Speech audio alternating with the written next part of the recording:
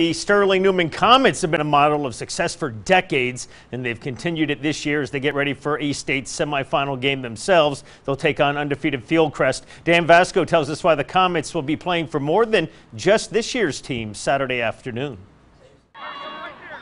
With 5 state titles since 1990 and 27 playoff berths in that span, winning hasn't just been a goal for Newman football, it's been the expectation. Like every Newman team, it's the brotherhood, it's the bond we formed since the beginning of the year in June or July.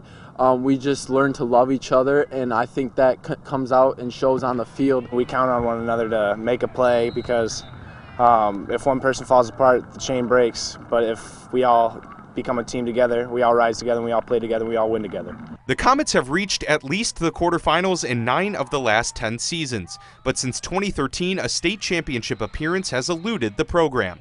This Saturday, they'll have a chance to return, and the team says the motivation goes way beyond their personal aspirations.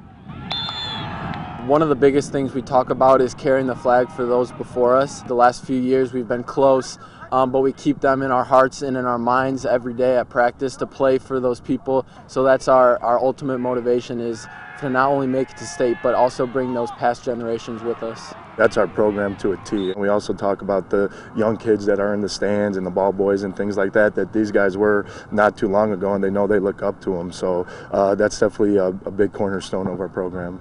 And Saturday's semifinal at Roscoe Eads Stadium will be another opportunity to write a new chapter in the program's storied tradition. The energy is just amazing because you have all the home fans, you have all your community come together and just to support you. And the Newman family as itself is just such a strong and loving community. Just see everybody come out to see us play, it's just a blessing. Reporting in Sterling, I'm Dan Vasco.